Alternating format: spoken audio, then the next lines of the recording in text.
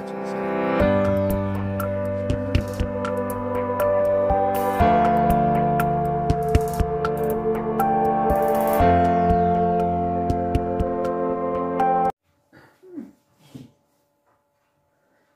everybody. Morning.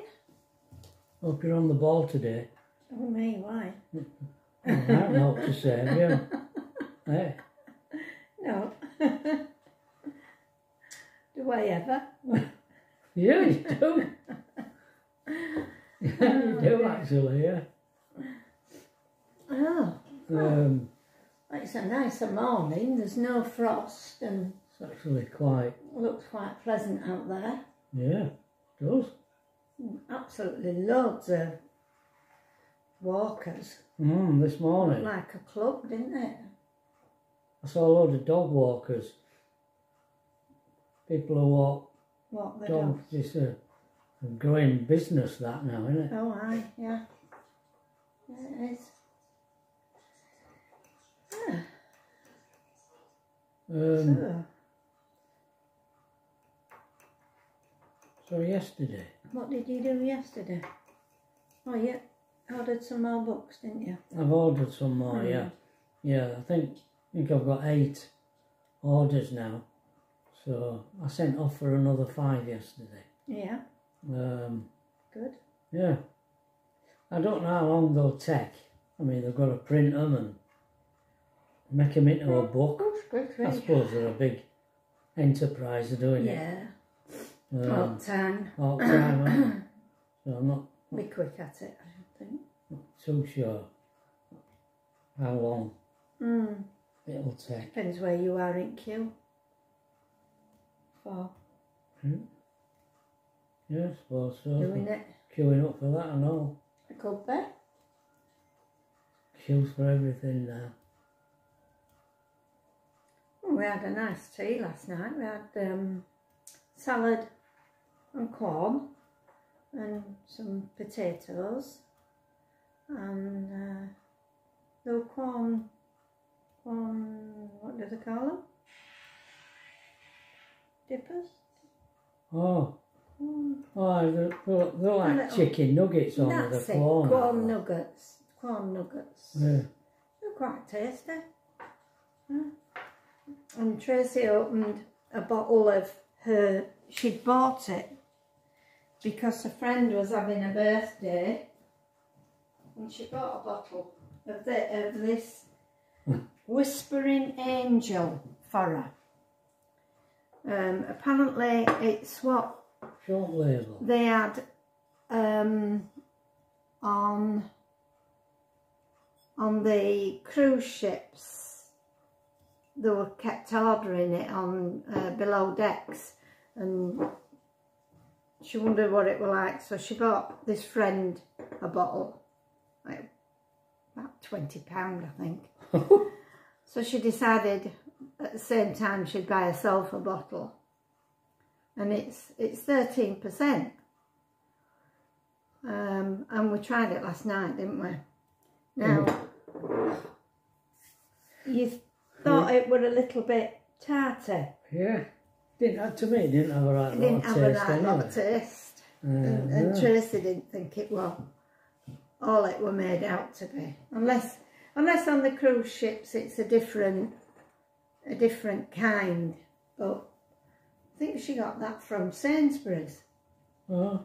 And anyway, once I saw them pulling faces, I thought. So I put 3 cherries in mine and a bit of cherry syrup. It was very nice. Yeah, improved it enormously. It improved it. The taste of it, yeah. A little bit of cherry syrup. Yeah. So we had that with our tea last night, didn't we? Yeah, yeah. Very nice. Well, I enjoyed it. I think once I'd done it, Tracy put cherries in hers. Yeah. It improved hers. You just had a little taste of mine, didn't you? Yeah, yeah. Right. So It did give it some taste. Did improve it somewhat. I was asking our Tracy about what she thought of Leeds and Bradford Airport. Yeah. Because when I think back, in the 1970s, well, early on. Yeah, it's 1970, I think. When I came out of the army, I worked for... you worked for Moat Floor Services, yeah. And I worked with Harry. He was the manager, and we used to go out together, sanding and sealing wood floors, and also cleaning and polishing floors in, in supermarkets. Different places, banks, all over the place. Well, at one time, Wilf, the owner of the firm of Moat, he got a complaint from Leeds and Bradford Airport because he had the cleaning contract there, that they weren't doing the job right. So he went in his car one night and parked up, because it's all glass. Yeah. I have no idea what Leeds and Bradford Airport looks like now, but then it was all glass, and of course the lights were on, and he could see people walking about, so he could see the cleaners in there. And about 1 o'clock at morning, it just went dead until about an hour before the shift ended, and they'd just gone to sleep. So he sacked a lot of them. And he asked me to go in until he got new staff for it, and I went for about a week on nights, just all night cleaning in there. I was asking... Just yourself? Yeah, I was on my own in there, yeah. I did all loos and all, where the bar wasn't, waiting area and all sorts, kept me busy. It was weird having my lunch at about 2 o'clock or so in the morning. But I just wondered what it was like now, and Tracy says she didn't rate it. No. She didn't think much to it. No. She said there's all these, like, them straps that they put out for you to walk between. They're all over, and there's no signage telling you where to go or... She had no idea what to do, and there were not to tell her. Apparently there were the outside rim where you could walk was the quick queue. If you paid an extra money, you could jump the queue. She didn't know, there were no signs. She went round that way and then had to come that way. Yeah. She said it was cold. Yeah, it was cold in there. Right. Whereas the airport in Ireland, in Dublin, were warm. But yeah. And they were there an extra 2 hours, weren't they? Oh, if it's not warm. Yeah, didn't sound very... No. Not very nice, I don't think. They didn't make it comfortable for you anyway, let's put it that way. And poor David, he hates flying. Oh, yeah. He was clinging hold at front seat for dear life.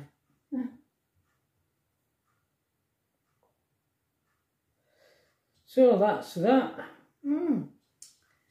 That's that little saga. We've cleaned in a lot of places, haven't we? Yeah, we have. Yeah, we. I remember. Have I got an air? Got an air? Oh, my neck.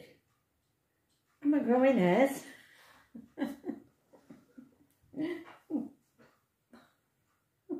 Can't be seen with my thumb. Oh, we had a right damn time last night. Tracy had these fingernails done with this gel, and from after tea, would we say it were about 7:15 when we finished tea,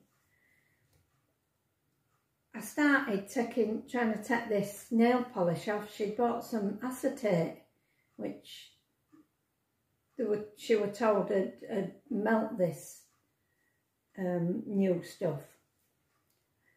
And it took me from 7:15 till 8:50 to get these polish off.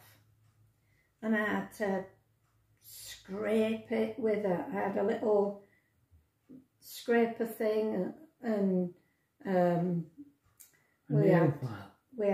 had one of these really good nail files that are metal, and we did a bit of that, and she was soaking her hand in this acetate. Oh gosh, what a job.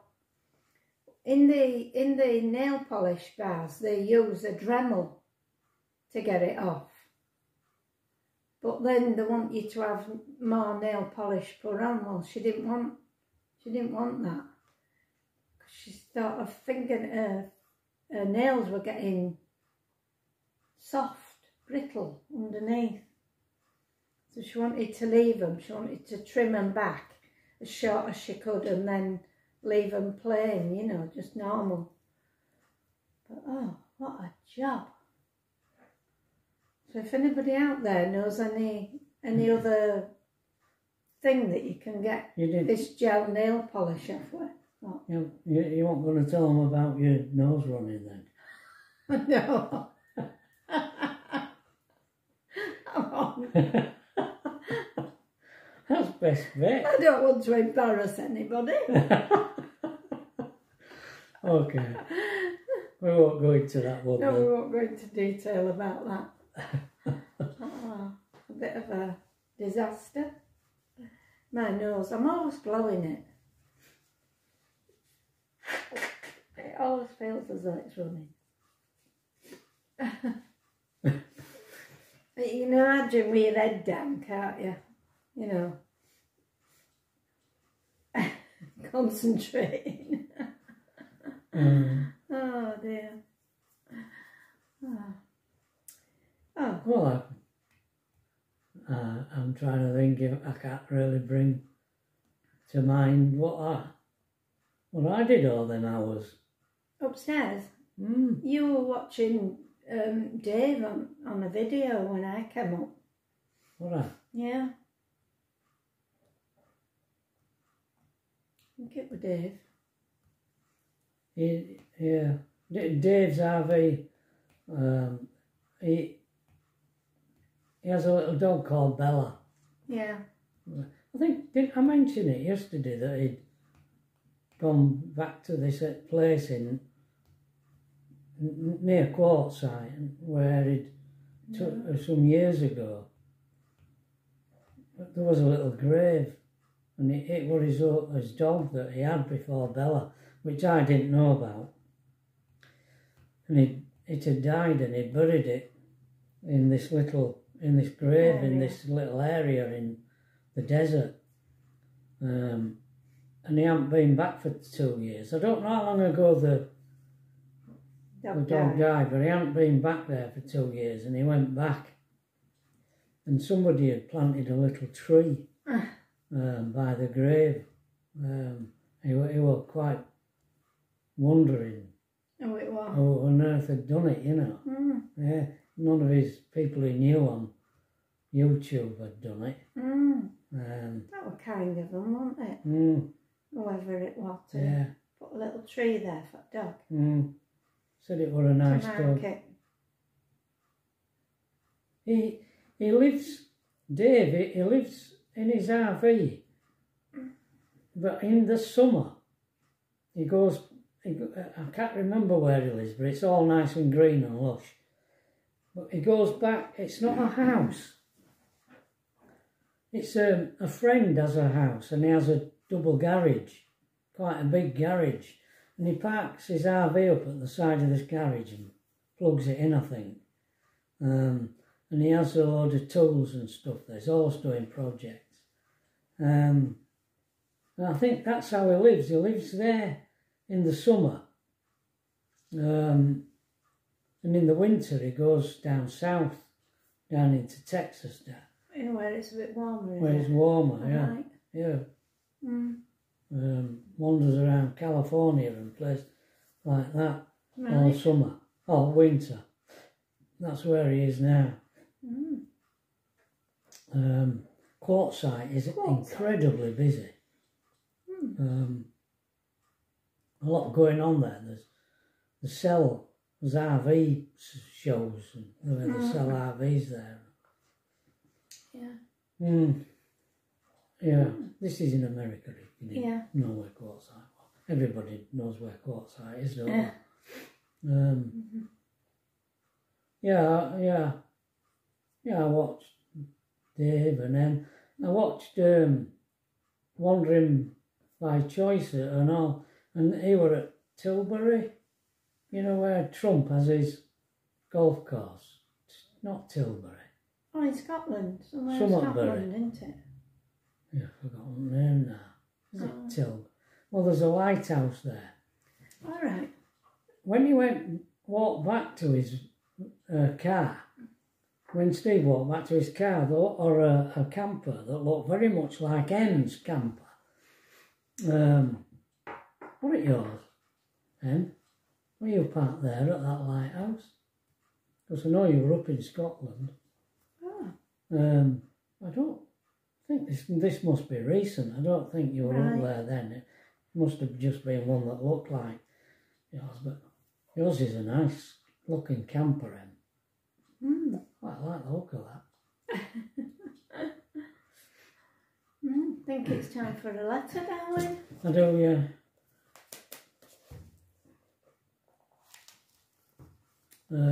It's from you. Oh, and it's got a date on. Yeah, it has. 15th of March 1968. My darling Pat, thank you for the letters, darling, although they were a bit late. Now I have some bad news and some good news for you, Pet. First, the SSM, that's the Squadron Sergeant Major, won't let me do the CARDA because he says while ever your wife is in England, you cannot keep your mind on your work, as I have been watching you, so you won't pass the course. So he said I would have to wait while you come out to me and we are settled. So that's that. So you can forget about coming out here for a holiday, but please get the passport, Pet. You didn't want me to come for an holiday, you wanted me to come for good. For good. I did do the CARDA course. You did later on, didn't you? I don't know when I did it, but I know I did it. They told me I was too thick. To do CARDA course. Yeah, more or less. Interesting. Yeah.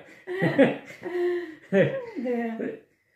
Well, they didn't quite use the word thick, but that's what the implication was. Because they asked me, they gave me the opportunity to not do it. Oh.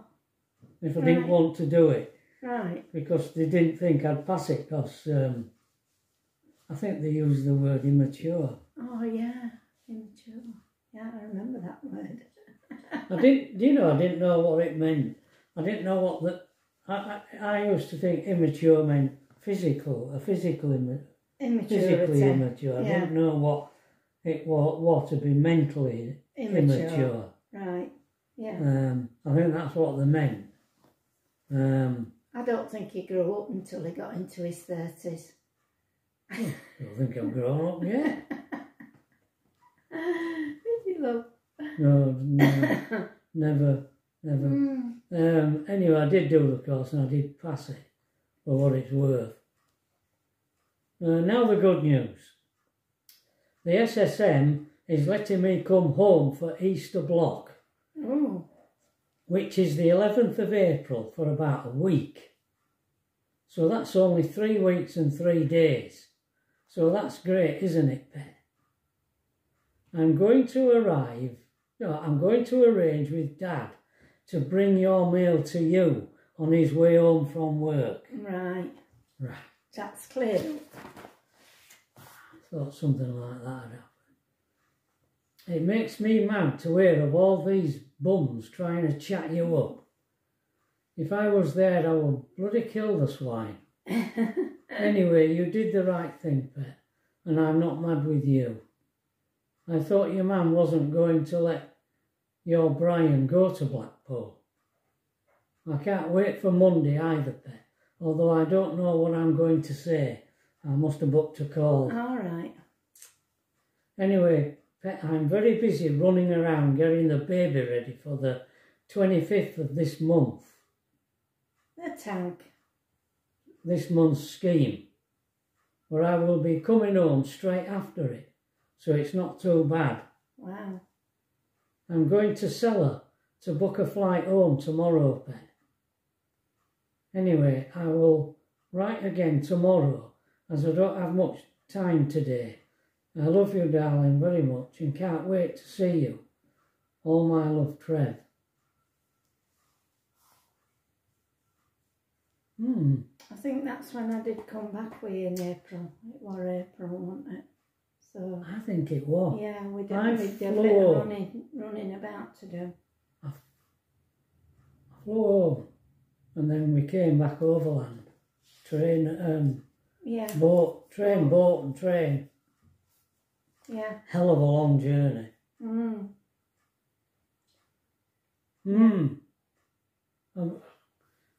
I wonder at what point I arranged the flat.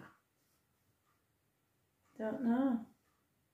Because Number 17, Heideweg, Hermannsburg.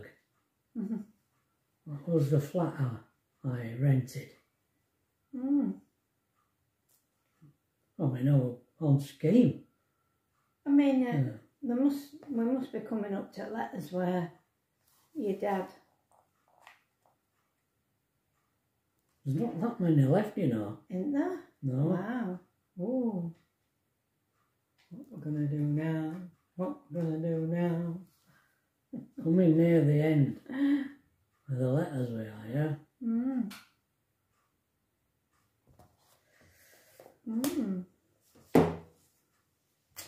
Incredible.